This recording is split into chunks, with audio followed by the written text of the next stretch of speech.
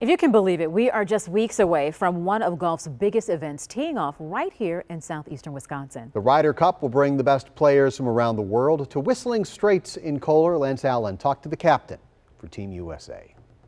Here it is, the first tee at Whistling Straits, and anybody that knows anything about the Ryder Cup knows this is where the energy is, with the fans going crazy. U.S. Ryder Cup captain Steve Stricker knows you Wisconsin types need to bring it. I was here last week. That first tee area did not look like that. Do people even have a concept of what that's going to be like? Yeah, I'm going to just tell everybody to get here early, to get a seat, because usually those seats fill up really quickly.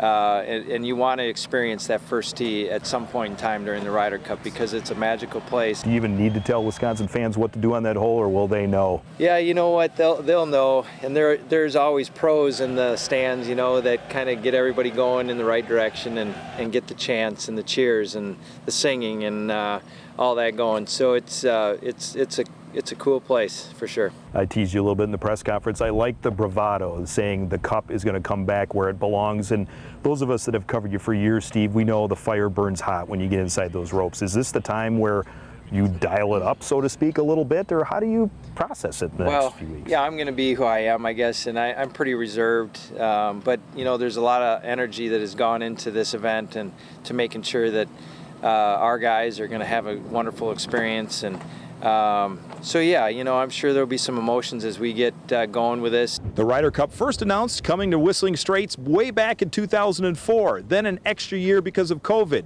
Steve Stricker says, hey, he can't wait for another 2 weeks on the Friday of competition when the first tee shot is finally hit here. At Whistling Straits, Lance Allen, TMJ4 Sports.